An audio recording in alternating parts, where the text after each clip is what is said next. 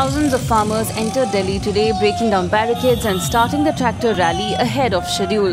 The Delhi police had given permission for the tractor rally at 12 p.m. after the Republic Day parade. Huge crowds of farmers on foot and on tractors bedecked with the national flag gathered on the borders at around 8 a.m.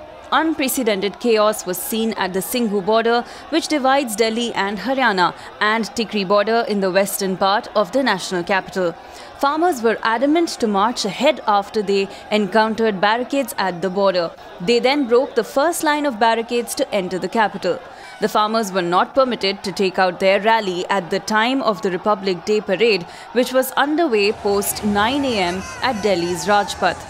It is being reported that a group of farmers penetrated the barricade, but farmer leaders then asked others to maintain calm and wait at the border.